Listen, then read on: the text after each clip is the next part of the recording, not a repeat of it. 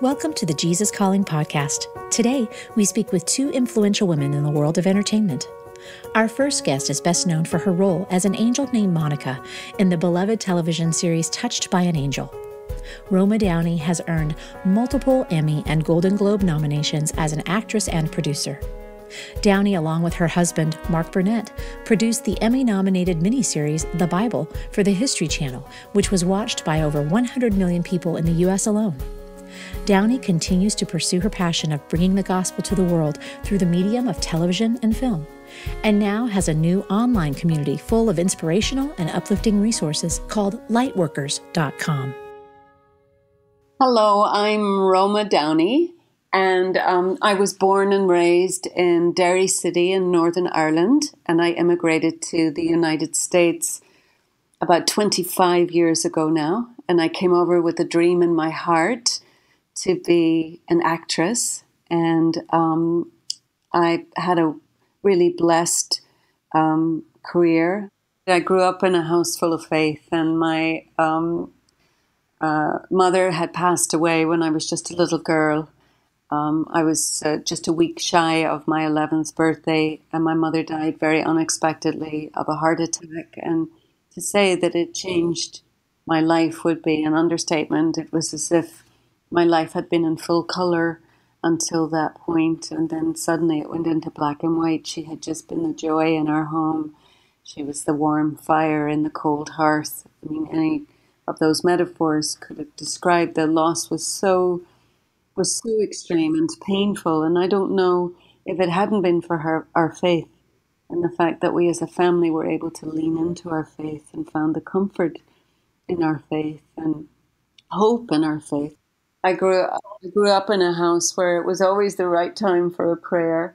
And I honestly can say that throughout the journey of my life, I've never made any decision, big or small, that I didn't approach prayerfully.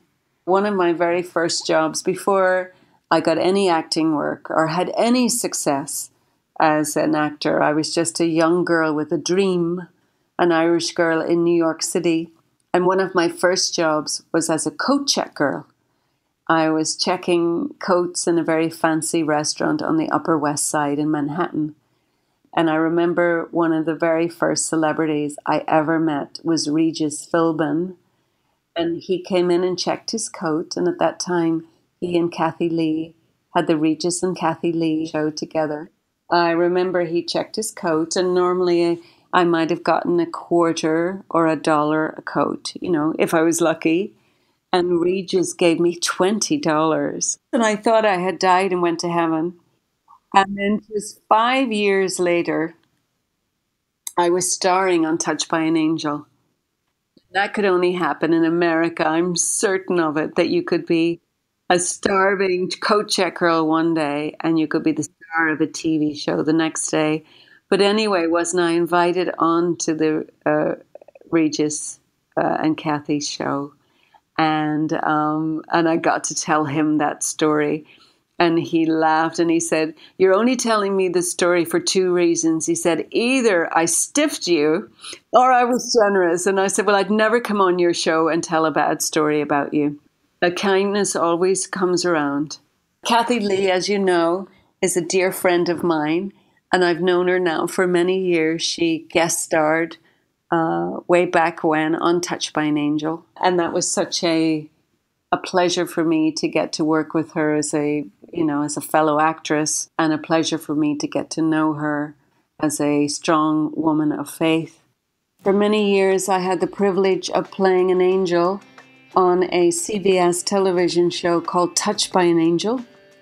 I played the character of Monica. And every week, I got to deliver a most important and joyful message, and that is that there is a God, that He loves us, and that He wants to be part of our lives. I think that I had learned from having experienced deep and profound loss at such a young age. And I was able to use it, I think, in playing the angel, because a lot of Monica's role on Touched by an Angel was listening not just with her ears, but listening with her heart, and really trying to understand what it is that the person might be going through. And unlike any television show I'd ever been on before, we would pray. We would hold hands, and we would pray that the Holy Spirit would come through us, would come through me, and would minister to anybody watching whose heart was hurting in any way. And so my prayer became less of me, more of you. And it's a prayer that I utter in all the work that I do to this day, because, it was never about me or Della Reese or John Dye or any of the actors who were on the show with me. One of the greatest and most lasting gifts of being untouched by an angel was my beautiful relationship with my co-star, the wonderful Della Reese. Della, for anybody that's ever met her, people will know that she's not a handshaker, she's a hugger. And I remember when I first met her on the set, I came into the hair and makeup trailer. She was sitting, getting ready for that first scene. And she's got a big personality and a big smile and a big heart. And I came in and politely put up my hand to shake her hand to introduce her, and she stood up. And she's much taller than I am. And she stood up and she threw her arms open wide and she said, "Baby, I don't shake hands, I'm a hugger." And she just wrapped me in her loving embrace. And I can tell you from all experience, there's no safer place in the world than in the arms of Della Reese. And the relationship that you saw on screen in Touched by an Angel was reflected very much by the relationship that we had off screen.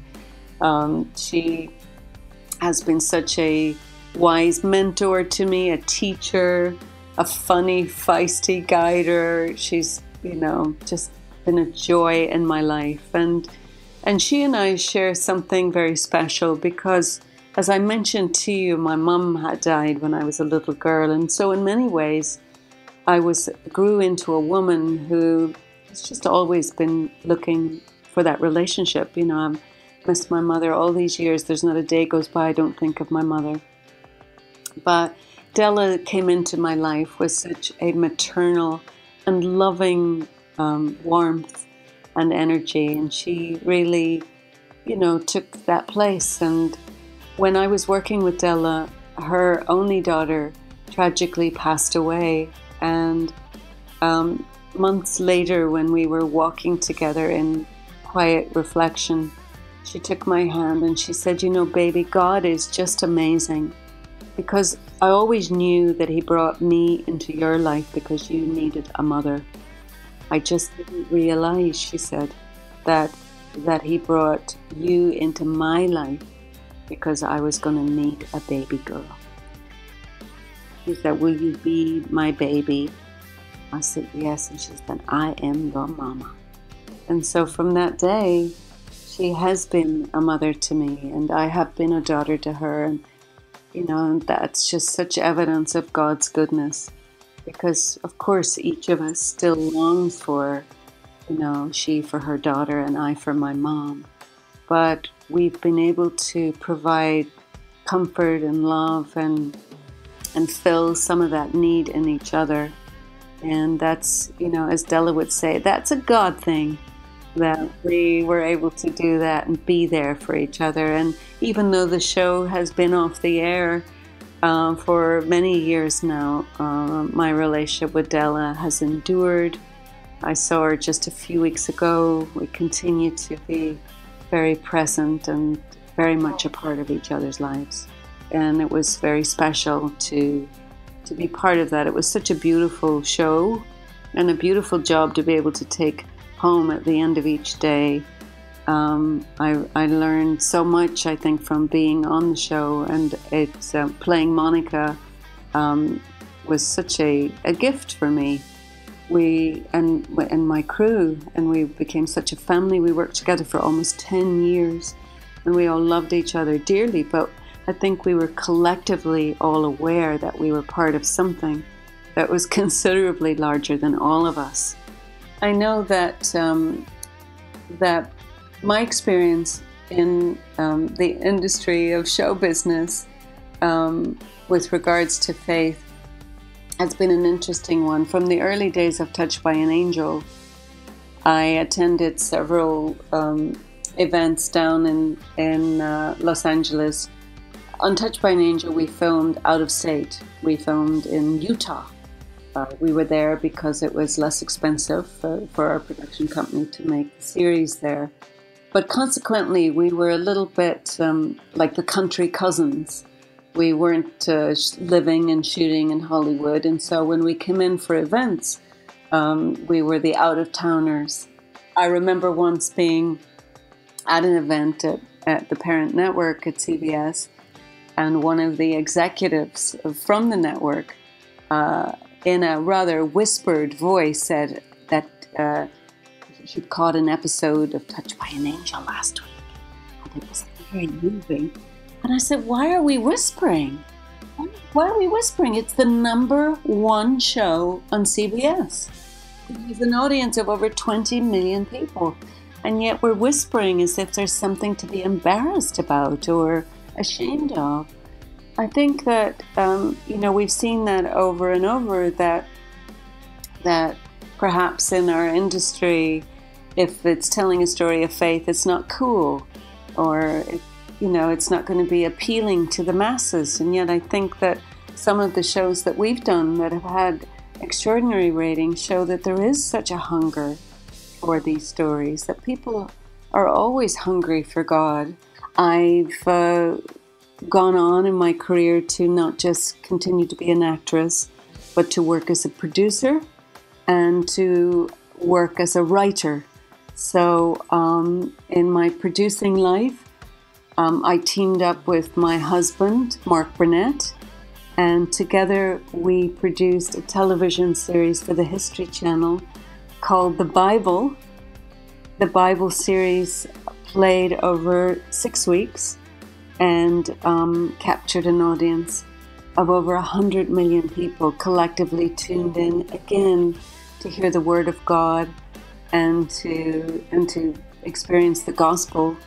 As half the series was about the narrative of Jesus and the life of Jesus. Believe me, it was scary to tackle the Bible, to do it in such a way that would still remain true to the spirit of the book. That would be, the biggest challenge probably in the creation of the Bible series was selecting which stories we're going to be in and which stories, because we didn't have time, obviously, to do all of the stories, and that took, prayerful reflection. We also worked with a team of consultants, pastors and influencers to make sure that when we, were telling these stories that we were doing so accurately, remembering we were dealing with the Bible and not adapting, some fictional novel. So we took the job very, very seriously. But at the time we were going out to pitch it, we had a number of friends and colleagues who were concerned for us that either we would be subject to a great deal of criticism or ridicule or both. That other people thought that no one would be interested in seeing the Bible brought to the television screen. That we would be, that it would not be successful, that an audience would not show up. And there were times when we also probably felt fearful around those very issues, and yet we felt the call that had started as a whisper in our hearts get louder and louder. And I think that here was the value, that there was also two of us, two was stronger than one. We're good partners, my husband and I. We're good friends, as well as being a husband and wife team, where we have a really good understanding. And we bring very different skills. We have quite different temperaments. And so I think that it was the combination of our team. Sometimes A door needs to be, opened, with a bang. And there's no better man to kick a door down when needed than my husband. And sometimes the door needs to be knocked on gently, and and I have a different approach. And together, we got the job done. We gathered a incredible writing staff and crew, and then a cast, a beautiful cast, and it all came together so well. Roma has continued to be influential in the areas of faith and entertainment, and was named by Variety magazine as one of the 100 most powerful women in Hollywood. She continues to pursue her passion of telling stories of faith with a new online community called lightworkers.com. She talks about how she came to create this hub for uplifting and empowering resources, and how books like Jesus Calling inspire her each day to bring the good news of the gospel to people everywhere. Lightworkers has been a passion of mine for some time. Inspired really by a number of things.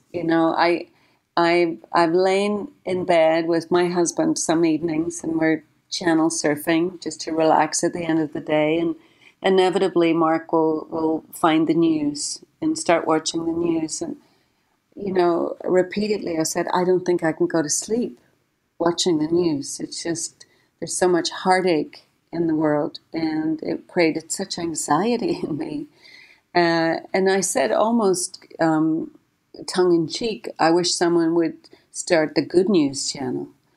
And so I think that was sort of the seed sown, that I was wanting something that could celebrate all that is good in our world. Because if you turned on the news, half the time you'd think that there are only bad things happening. But there are also good people doing good things everywhere. And that's what I wanted to celebrate with this. Short stories, 2 to 5 minutes, of positive and uplifting and encouraging content that we're hoping will light up your day.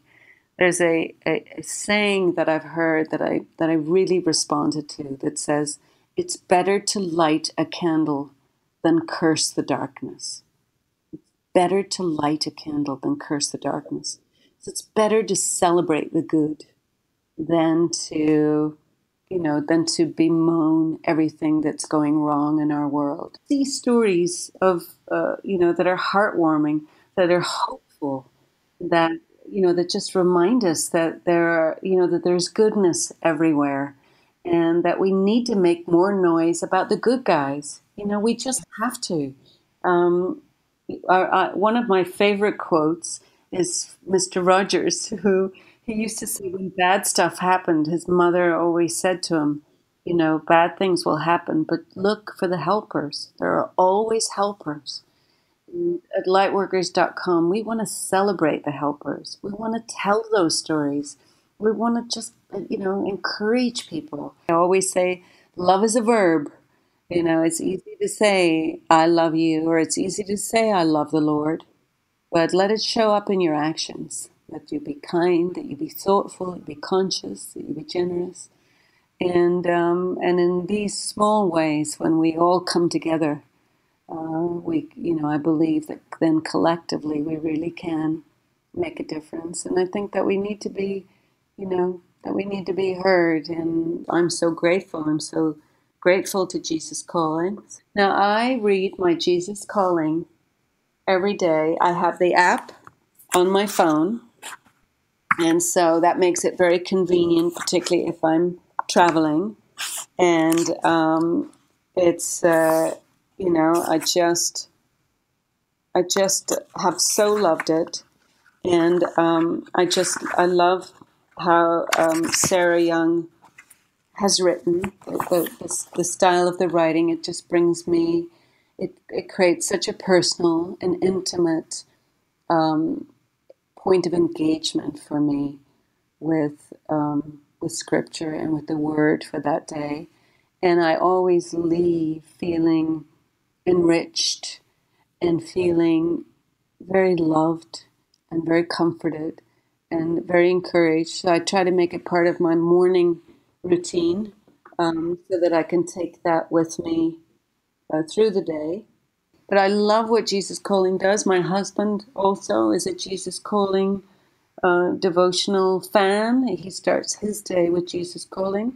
And even though you supply the scriptures for that morning on there, he loves to sit with his Bible and go to the scripture in the Bible, and he doesn't just read the quote, he likes to read the paragraph around it. So he makes it part of his really deeply in the Word in the morning. So it's been such a blessing to each of us, and we're grateful. I just like to share. I've been reading, obviously reading scripture. I read my Bible every day, but I've been looking recently at scripture that's sort of in support. That would be in support of my team as we move forward at Lightworkers. And I came across in Ephesians the 4:2-9. Do not let any unwholesome talk come out of your mouths, but only what is helpful for building others up according to their needs, that it may benefit those who listen. So I know that's what you guys are doing with Jesus Calling. That's what we're hoping and intending and praying to do at lightworkers.com. And I share that with your listeners because that's something we can all do. So, whatever you're doing, do it, and do it with love, and shine your light, and keep praying. Let's pray for each other. Let's be supportive of each other, and try to raise each other up. To find out more and to be a part of Roma's new online community, please visit lightworkers.com. We'll have more of the Jesus Calling podcast with our next guest, actress, writer, and co-owner of PureFlix Films, Andrea Logan White, right after this message from Audible. As a special offering to you, the listeners of the Jesus Calling podcast, Audible is offering a free audiobook download with a free 30-day trial to give you the opportunity to check out their service. Find your favorite Sarah Young titles, including Jesus Calling and Jesus Always, in an audiobook version, and get it for free by trying audible.com. Check out a small sample of the Jesus Calling audiobook featured at the end of this podcast.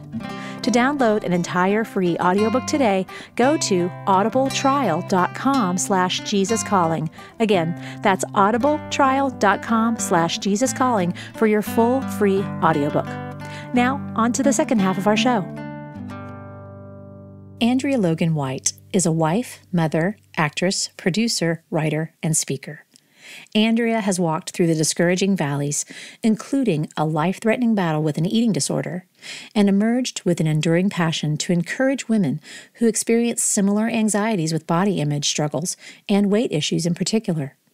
In her new book, Perfectly Unfinished, Finding Beauty in the Midst of Brokenness, Andrea shares her story of giving up the Hollywood ideal of perfection and finding her worth from the perfect one that lives inside of her, Christ himself. I'm Andrea Logan White, and I'm an actress, author, co-owner of PureFlix Entertainment. So David and I, my husband, we are part owners of a company that produces and distributes faith and family content. So TV, films, theatricals. We do a little bit of everything, and we're in the business of making films and projects and content that inspires the human spirit and brings redemption and hope to other people, and hopefully leads them to a greater understanding of who Christ is. I'm from Burlington, Illinois. I always say Chicago because nobody really has heard of Burlington. It's a small town in northern Illinois, and it's, farm town. So I was born and raised in a very small town. My grandparents still live there. 2 brothers. So I have an older brother and a younger brother. My parents divorced when I was 12, 13. So growing up in a home that didn't have, first of all, a foundation of Christ, second of all, in a dysfunctional home. And what really kept us forward focused at the time without having the Lord was sports. So we were all huge athletes. And, from little on, I was in soccer and softball and played club volleyball in high school. So that was kind of my saving grace. It was like the cool people were in sports. It wasn't cool to be an actor. So if you were in theater or the drama program, you were kind of like the nerd. I just remember having really low self-esteem and being a sensitive person and growing up with no foundation of the Lord, low self-esteem, kind of being the sickly kid. I was the one who, if I was teased, my brothers would call me Bucky Beaver and Brace Face. I was the lucky one who got braces and glasses. I was the nerdy one. I just was, and I didn't have confidence, and so that spun into puberty and experimenting with drugs from a young age because my parents were divorced. My dad was kind of off working. My mom was got into dating, and I just remember feeling like, oh my gosh, I feel more mature than I should, and kind of having to be self-sufficient. Went to church on Christmas and Easter. My grandparents were incredible. I lost my dad's grandparents when I was same time my parents divorced. So I had the loss of both grandparents and a divorce of my parents. And so it was like, whoa, what's going on? Some major brokenness and emptiness. And that gradually progressed into an eating disorder my senior year in high school, when my mom told me she was going to move away and marry my then stepdad. And so I had this crazy amount of abandonment and emptiness, and trying to figure out how to navigate life really by being my own parent. So I parented myself and kind of took my younger brother under my wings, and that went with a lot of drugs and a lot of sin. Let's put it that way.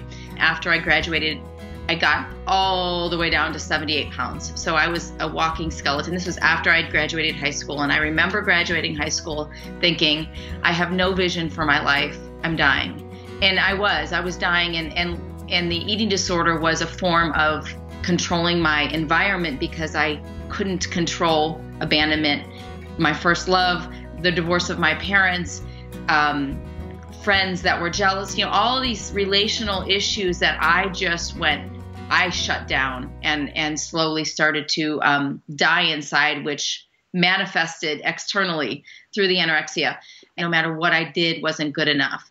And when you don't get affirmed by anybody, you believe those voices, especially when you don't know the voice of God.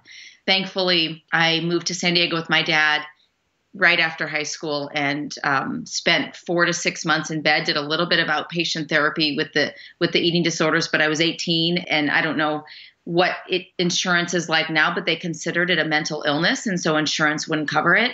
And I kind of launched into that, the whole move to California, which was invigorating in a way. And it got me strong enough to get out of bed to go to junior college. And that's where I fell in love with acting. I fell in love with a theater class, but it was kind of cool because I got to create a new identity when I moved to San Diego. I didn't know anybody. I was very shy growing up, but yet I hid under sports, and I got to create myself all over again. Got an agent and did a little bit of auditioning down there, but I got to discover myself in a new way. And I found that acting, I got to cover myself up, and it was kind of amazing because I could escape my life and my stuff and jump into this other creation and character. And I moved to LA the day after I turned 20 with $350 in my account in my Isuzu Amigo because I had this dream in my heart to act, and I had no idea what I had coming, what was in the future and what was in my path. You see these A-list actors, you see these beautiful blonde girls with plastic surgery, and on the outside they're perfect. And so I'm like, oh, this is what Hollywood is. It's perfection, and everybody's beautiful and perfect and running around. And I had a good 2 years of really scary events that led me to hit rock bottom with drugs and men and partying that thankfully God did not take my life, but I was close to it. So I had a year of being alone and some even scarier circumstances with somebody that I was dating, and he was addicted to drugs and had a very close call to death for me. And that's kind of was my wake up call. I was like, okay, this is not working. I am broken. The eating disorders had resurfaced. The person that I was dating was addicted to drugs and alcohol. I kind of was falling into that. And I realized like this is not a good path. Multiple signs. And so it kind of led me to my stoplight moment, which is in my book about coming to God and crying out to God at a stoplight. And there happens to be a man in his car beeping his horn, and I'm covered in tears and crying out saying, I am dying. I have no will to live. I don't know what to do. I don't have anybody to turn to. I don't know anybody that can put me back on the right path or even speak hope to me. So I cried out to God, and there was this sweet little Mexican man pointing to the radio, and it was literally a pastor. That's why I love radio so much, because you could be in that moment. It is my stoplight moment, and God manifested in this man, and it was this radio station, I believe it was KKLA, which we listen to now, of words repeating back to me of basically what I had just cried out. And that was really God saying, I am here and I love you, and I have a plan with a future and a hope. And so slowly but surely my life started to turn around, and I started to go to church and gave my life to the Lord. Thankfully, I slowly got on that path. It was another year of figuring it out, and I was waiting tables, and then I got certified as a personal trainer. And so there happened to be some trainers that were also Christians, and that helped. So I started going back to church. I started watching Joyce Meyer. I would get up before I would go to work and watch Joyce Meyer. And what I love about Joyce is her transparency, and I connect with her and my story, because I'm just as broken as I was as a kid, but I'm now able to say, okay, I'm here to seek God every day. And I had no foundation of what truth was. And so it was a slow process of listening to sermons, going to church, falling, getting back up again. And I think I'm still there today. Every day I'm like, okay, Lord, here I am. I know I'm not going to be perfect. And your life's never going to look like you want it to look like. And you're never going to be perfect if you call yourself a Christian. And we are all, always on this path to try to grow closer to Him and hopefully let Him shine through more. Andrea is an advocate of bringing faith to others through film, through digital means, through books, and more. She and her husband David, through their company PureFlix, are doing just that every day. She believes books like Jesus Calling and her own book, Perfectly Unfinished, Finding Beauty in the Midst of Brokenness, help others to understand God in deeper ways. David started with a few other partners, and our first few films were DVD. So it was building a library of films that were straight to DVD, because at the time, the budgets were much smaller, and the whole goal was to get the investors' money back. Obviously, that's the goal for any film you do. Well, we didn't have access and resources to fund $25 million films, and so it was just the films that could produce DVDs. And that spawned into a few years later starting PureFlix. We had our years of questioning, like, okay, we know that you've given this burden on our heart to do films that glorify you, but nothing's moving. Nothing, there's no fruit, Lord. Like, okay, the investors are getting their money back. The money, the DVDs are great. People are loving them. We have this great audience. These fans are amazing, but we're not really making a living from it. And this was years of trying to figure this out. And thankfully God allowed one of our films called God's Not Dead, which was released in, I want to say, March of 2014. So not even 3 years ago. That was our first big, we had done other theatricals with limited theatrical release, but that was our big theatrical release, and basically put everything on the line. And it was either we were going to lose everything, or God was going to bless this film. Thankfully, God did the other, and he blessed the film. So it really was not an overnight success. It was 20 plus years of David pounding the pavement, making films that made a little bit, planted seeds.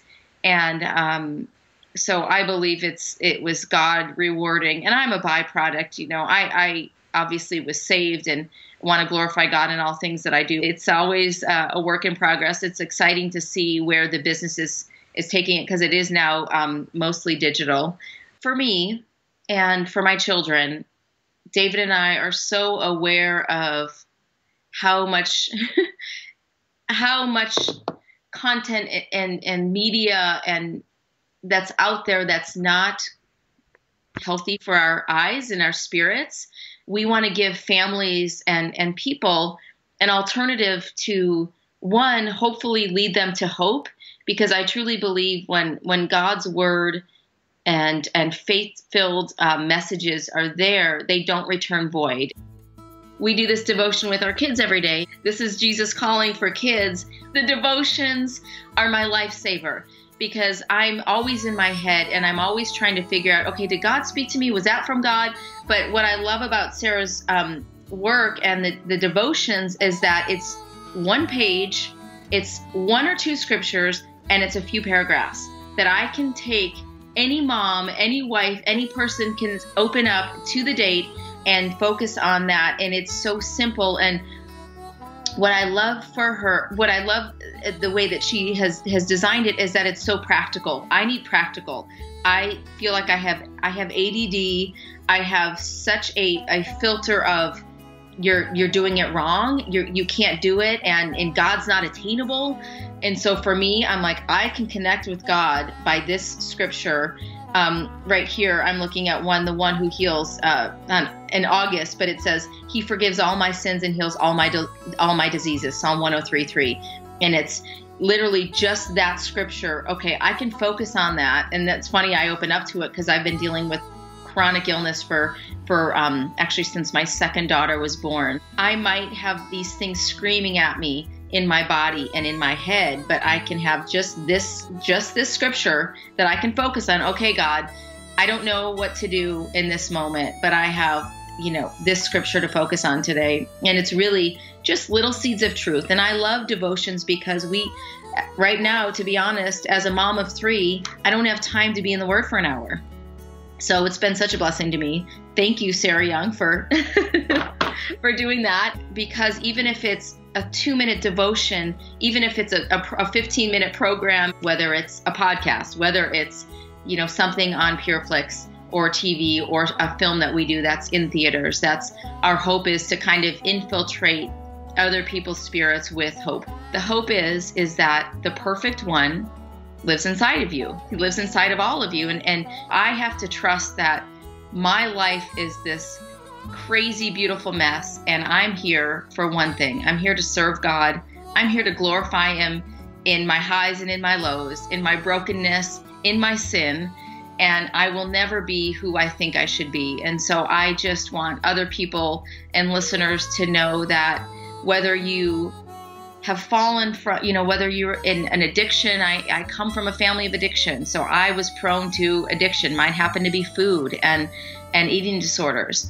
And I believe the only thing that can heal any of us is the love of Christ. And that doesn't happen overnight. That has to be by allowing other people to love you. The book is called Perfectly Unfinished, Finding Beauty in the Midst of Brokenness. So it's really my life story of tragedy, a lot of tears, a lot of brokenness. Coming from being a perfectionist, I had to learn to surrender that I will never earn God's healing, God's love, and God's and my salvation in my own strength. And years of losing, I lost a child, I miscarried, we had the years of Job building PureFlix where we didn't get paid for 2 years. And so we had to start over. I mean, I can give you story after story where nobody knows what anybody goes through unless we share them. And I have this conviction on my heart, because I am such a perfectionist to this day. My car's a mess. I'm the poster child for being the most imperfect, unfinished, messed up person that just really wants to love God.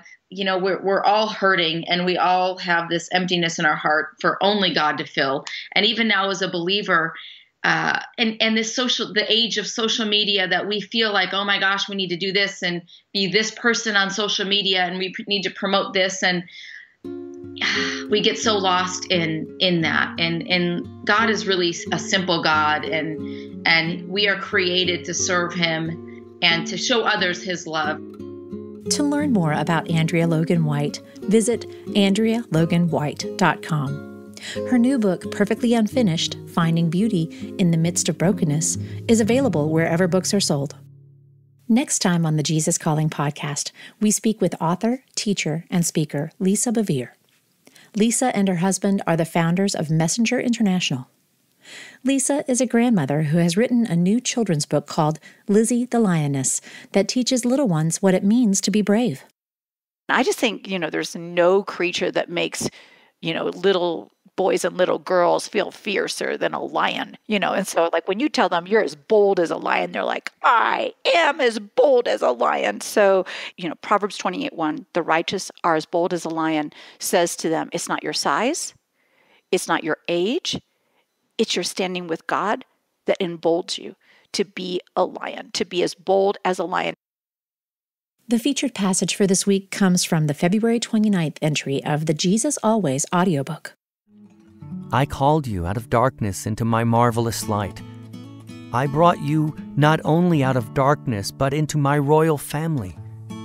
I clothed you with my personal robe of righteousness, making you fit for my kingdom. You are one of my own special people. You belong to me, and I delight in you. I have chosen to use imperfect ones like you to proclaim my praises. I know you cannot do this as well as you would like. Actually, without my help, it is impossible for you to do. This gap between my call on your life and your ability to respond is part of my plan. It heightens your awareness of your utter insufficiency. Because you are mine, I allow you to connect your inability to my boundless sufficiency. Instead of focusing on your inadequacy, work on staying close to me. In everything you do, consciously rely on my help, living in the joyous wonder of self-forgetfulness. As you look to me for all you need, your face will reflect the light of my surpassing glory. Hear more great stories about the impact Jesus Calling is having all over the world. Be sure to subscribe to the Jesus Calling podcast on iTunes. We value your reviews and comments so we can reach even more people with the message of Jesus Calling. And if you have your own story to share, we'd love to hear from you. Visit JesusCalling.com to share your story today.